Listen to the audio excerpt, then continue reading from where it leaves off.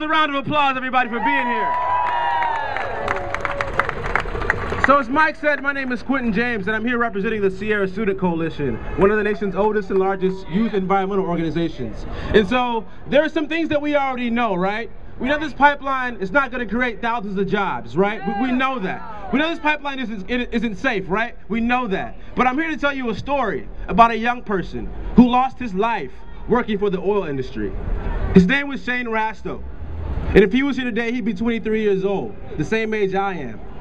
You see, last year Shane got up to work, just like many of us, every day, expecting another day on the job. But you see, Shane lost his life because government officials, because of the oil industry, they said that the BP pipeline was safe. Excuse me, the BP oil refinery on the Gulf Coast was safe. But you see, that refinery wasn't safe. And Shane lost his life going to work just like all of us.